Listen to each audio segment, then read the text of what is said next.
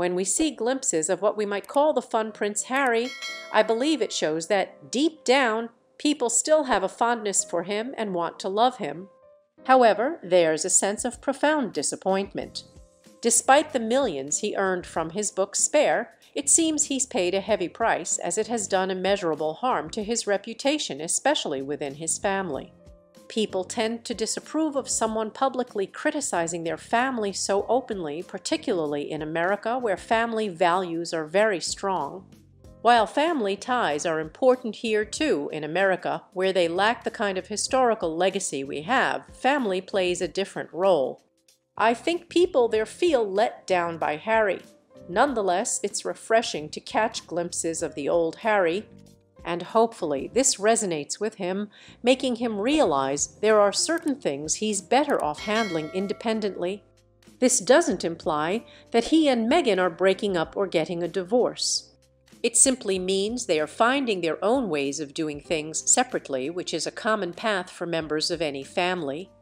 They learn to do things together and then also independently, so I'm not surprised. But seeing glimpses of the old Harry reminds me that people would likely forgive him in time.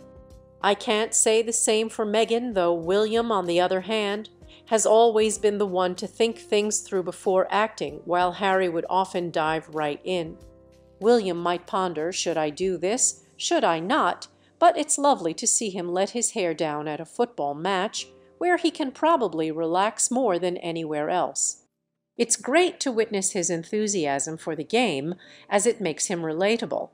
It seems he's been under a lot of pressure this year, and while we don't know the details, it must be extremely challenging, especially with his wife's health issues and managing family matters.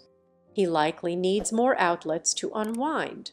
As for Harry, I don't think he's on William's mind much right now. William has his own full plate with work and personal matters, and at the moment, Harry probably isn't crossing his thoughts. William has likely come to terms with the situation, processed his feelings, and understandably wants to put it aside for now. I don't foresee them reconnecting anytime soon, not because it won't happen, but because they are both so absorbed in their separate lives. William's life is markedly different from Harry's now. While they always had different paths, it's especially clear at this point. We see William letting loose, cheering for his favorite team, Aston Villa, even so much that he mentioned getting a sore throat afterward. Meanwhile, we see Harry on The Tonight Show, starring Jimmy Fallon, going through a haunted house. This really underscores the divide in their lives. Now Harry's life feels purely American, while William's is purely British, which makes sense given where each of them lives.